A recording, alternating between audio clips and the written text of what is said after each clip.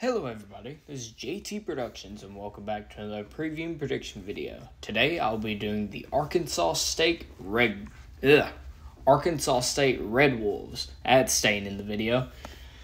Anyways, last season Arkansas State went 2-10, 1-7 in the Sun Belt for one of their worst seasons ever.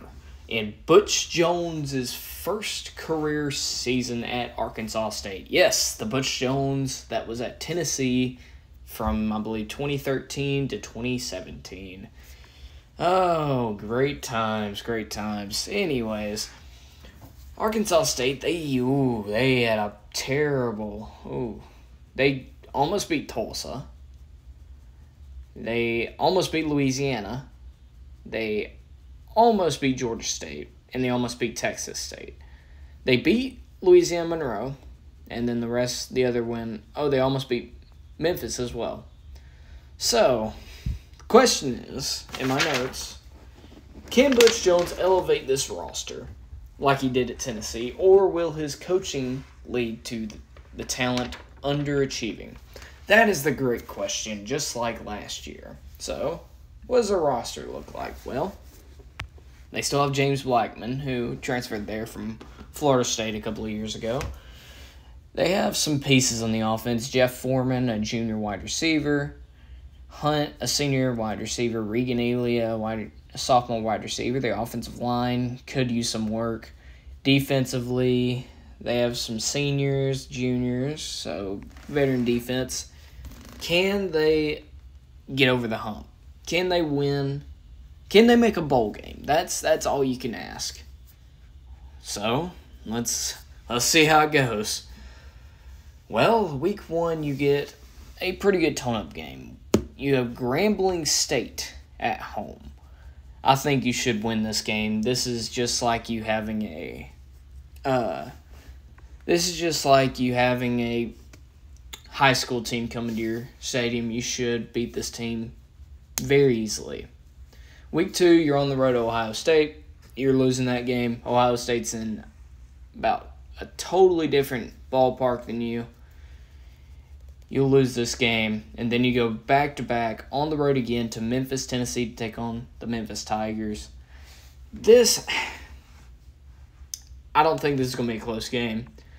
Memphis would have learned from last year, in my opinion, and you're going to lose this game pretty badly, in my opinion. So you're 1-2 before you go on the road for a third road game in a row to play a newcomer to the Sun Belt in Old Dominion. They're pretty well put together team. So, I don't know why, but I'm giving you a win here.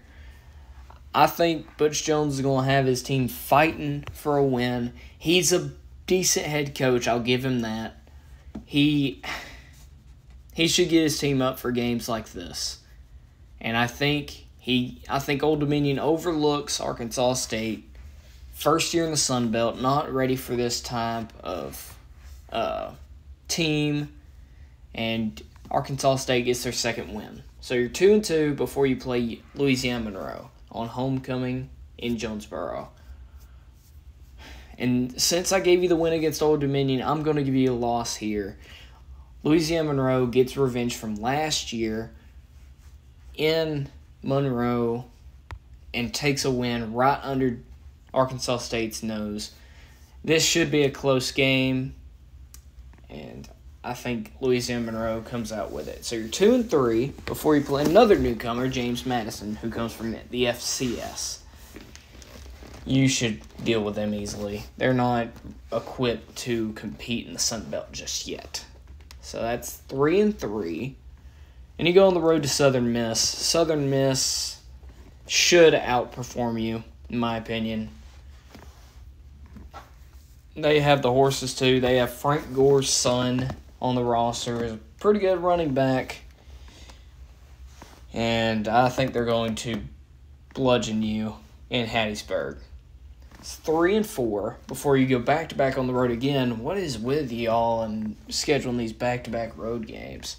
On the road to Louisiana, and I think you lose this game. Louisiana, even though they're going to take a step back, they're still in a different ballpark than Arkansas State. Could be closer than people think, but I don't think you're getting the win here. So you're 3-5 before you play South Alabama. And I think you get the win there. South Alabama, they're in full-on rebuild mode. So you go into your bye week 4-5. Yeah, 4-5. Before you take on one of the worst teams in the Power 5, UMass.